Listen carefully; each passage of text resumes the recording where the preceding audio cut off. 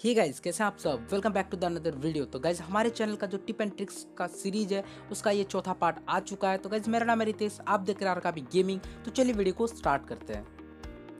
Guys, अगर आपको ये वीडियो पसंद आए तो वीडियो को लाइक ज़रूर कर दीजिए, चैनल को सब्सक्राइब करके बेल आइकन को ऑल पे कर लीजिए ताकि आगे आने वाले वीडियो का नोटिफिकेशन आपको तुरंत मिल जाए। Trick number 1। गाइस, अगर आपका इस जगह पे कोई एनिमी टीपीपी लेके बैठा है आपको मारने के लिए, तो गाइस अगर आप इस रास्ते से सीधा घुसेंगे तो भाई आपके ले लिए जाएंगे और लेने के बाद पैसे भी नहीं दिए जाएंगे। गाइस, अगर आप यहाँ से नेड करते हैं तो भी आपका हेड दिखेगा और अगर एनिमी अच्छा रहे तो आपका हेड को टारगेट करके आराम से मार देगा।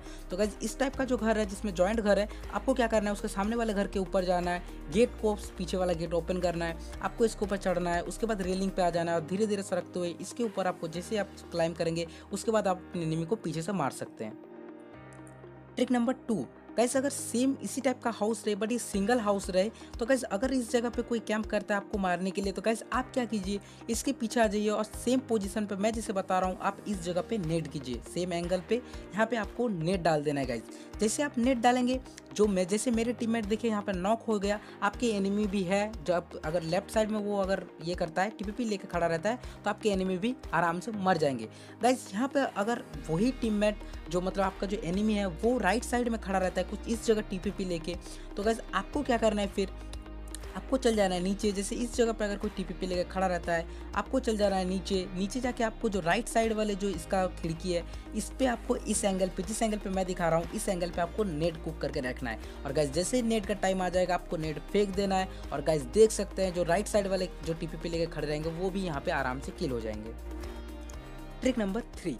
गाइस, इस घर के ऊपर अगर कोई एनिमी कैंप करके बैठे हैं आपको मारने के लिए, तो गाइस आपको क्या करना है, इस घर के इस खिड़की पे आ जाना है, आपको करना है एक छोटा सा जंप करने के बाद आपको क्राउच करके लेफ्ट आ जाना है। उसके बाद आपको यहाँ से एक करना है छोटा सा जंप। जैसे आप जंप करेंगे उसके बाद आपको और एक जंप करना है और आप आ जाएंगे इसके ऊपर। उसके बाद गाइस क्या करना है, आपको स्क्रॉलिंग जो मतलब रोलिंग है उसका सहारा लेके थोड़ा आ जाना है आपको राइट आने के बाद आप क्या करेंगे गाइस, वहाँ पे आपको कर लेना है फिर से एक बार क्लाइम। जैसे आप राइट आ गए, राइट आने के बाद आपको कर लेना है और एक बार क्लाइम।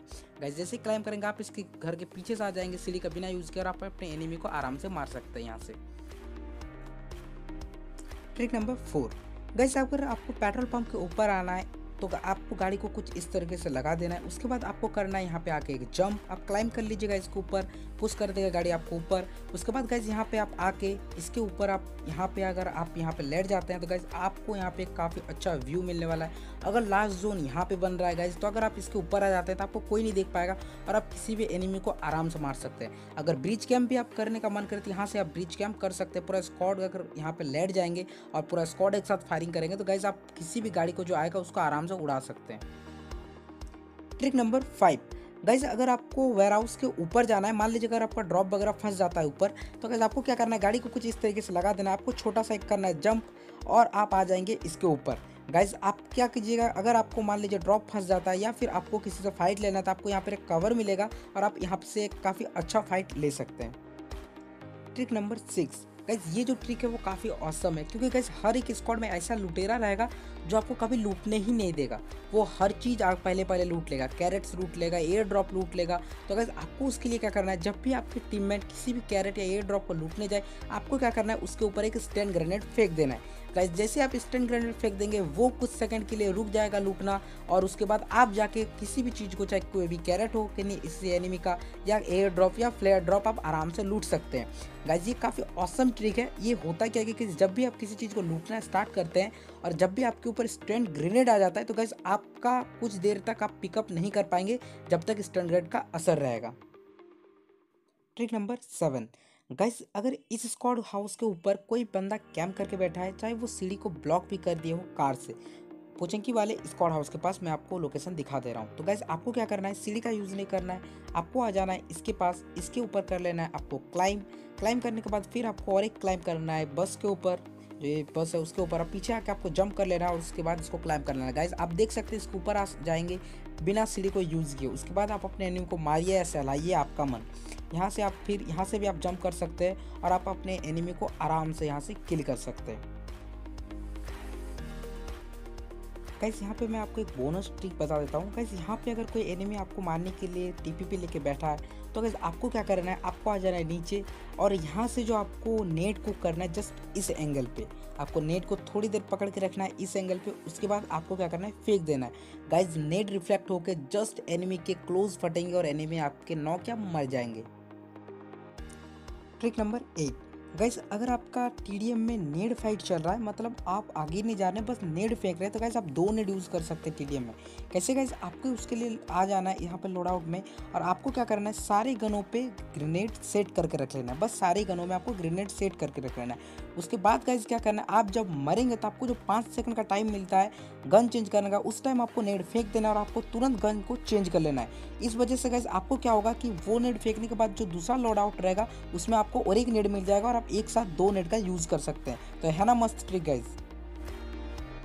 ट्रिक नंबर 9, गाइज अगर आपको टीडीएम के अंदर 6x और रेड डॉट दोनों ही यूज़ करना है एक साथ, जैसे कि आप देख सकते हैं मैं यहाँ पे कर रहा हूँ रेड डॉट को यूज़ और मैं यहाँ पे 6x को भी स्विच कर सकता हूँ। तो गाइज आप में से बहुत लोग बोलेंगे कि भाई आप किसी का रेड डॉट पिकअप कर लिए। तो गाइज मैंने अभी बस गेम को खेलना स्टार्ट किया। आप जैसे कि देख सकते हैं मेरा सिर्फ एक ही पॉइंट है। गाइज बहुत बार क्या होता है, 6x लगा के रखने से आपको बहुत एडवांटेज होता है लॉन्ग रेंजिंग फाइट में, लेकिन आप बहुत बार क्लोज में मर जाते हैं। तो गाइज इसके लिए आपको क्या करना है कि आपको चल जाना है जहाँ से आप गन सिलेक्ट करते हैं टीडीएम का, वहाँ पे आप जैसे कि जो पैन वगैरह सिलेक्ट करके रखें उसको वहाँ से हटा देना है और गाइज आपको इस वाले पिस्तौल को रख लेना है और आपको रेड डॉट को जो है इक्विप उसमें लगा देना है रेड डॉट को। ठीक, लगाने के बाद आपको जैसे आप किसी को मैच भी प्ले करेंगे तो आपको 2 स्कोप जो है वो यूज़ करने का आपको मिल जाएगा।